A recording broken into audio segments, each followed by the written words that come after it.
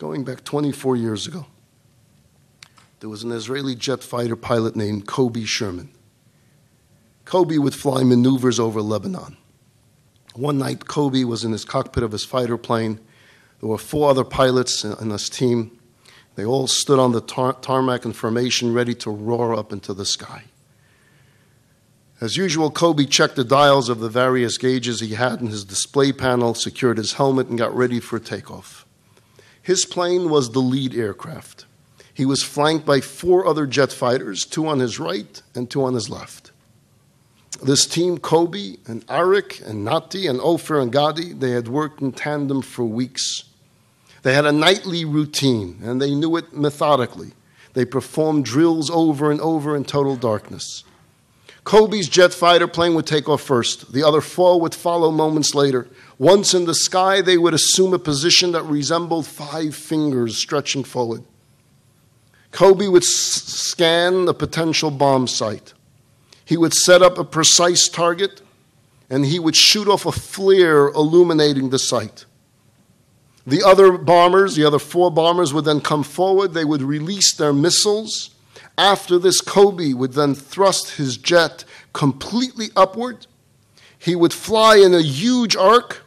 He would come back around the site, and he would take photos to assess the success and the accuracy of the hit. That's how these 5 operated every night in the war in Lebanon. And so it was on this night. Kobe was focused as usual, roared off the runway in total darkness, began searching for the appropriate site. He found one, radioed his team to be in position and get ready. He released his flare, which lit up the area like bolts of lightning. He then prepared to go into his climb upward. He'd done this maneuver dozens of times before. But on this night, something went wrong. Something went very wrong. His head began to spin, and he started to experience vertigo. He became totally confused and disoriented. Now, generally, pilots are trained to recognize when they're going through something like this, but tonight, Kobe's condition was so intense that he didn't even realize that it was happening to him. Vertigo causes confusion to the point where one can't determine direction or altitude. So without realizing it, Kobe had turned his plane completely upside down. As far as he was concerned, he was flying straight up. That's what his brain was telling him he was doing at high speed. But in reality, he was flying straight for the ground. And so unbeknownst to Kobe, he was hurtling downward at frightening speed, heading for an explosive crash on the ground. And yet he had no clue.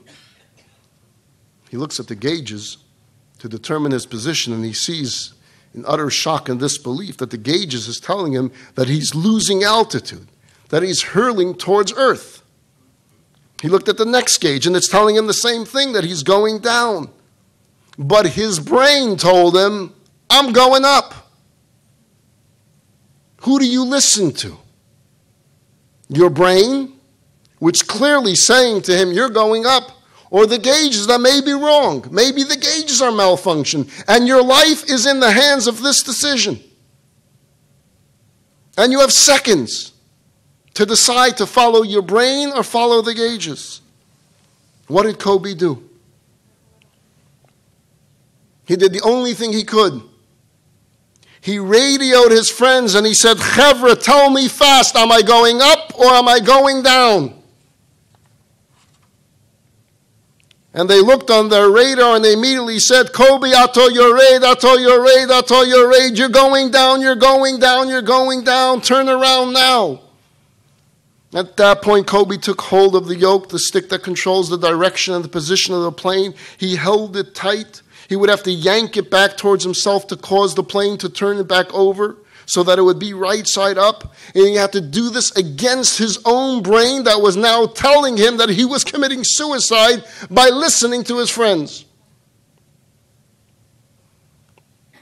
Think about the situation. His instincts were telling him to do one thing. His mind is telling him to do the opposite. His life is hanging in the balance. He's filled with terror, and he musters the superhuman strength to go against the grain, to pull the stick back towards himself. The plane turns itself around, heads back upwards, and his life is saved.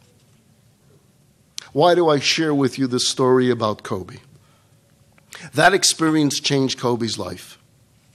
He turned to spirituality. And slowly over the years, he became an observant Jew. And he often reflects back on that night over the skies of Lebanon by saying, at times we go about our lives feeling certain that we're traveling in the right direction. We think we're climbing upwards. From our subjective perspective, we think and we feel that we're flying nose up as we should be, that we're doing our thing. Day in and day out, unaware that on a certain level we're afflicted with spiritual vertigo. There are signals, there are gauges all around us that tell us that something is not quite right, that it's not the way we should be flying, and we don't know who to listen to, the gauges or our own minds. So that's when we need to turn to our co-pilots, to our friends, to each other, to our trusted friends who are perhaps not in the same cockpit with us, but who can look honestly and objectively at our flight pattern and say, Chevra, tell me, which way is my nose pointing? Am I going up or am I going down? We each need friends in our lives. We need mentors in our lives who will not necessarily tell us what we want to hear, but what we need to hear. And that's indeed the camaraderie and support system that being part of a Jewish community traditionally affords. We provide each other with the strength that it takes to change course mid-flight. Start each day meaningfully. Click subscribe and hit the notification bell below for videos just like this.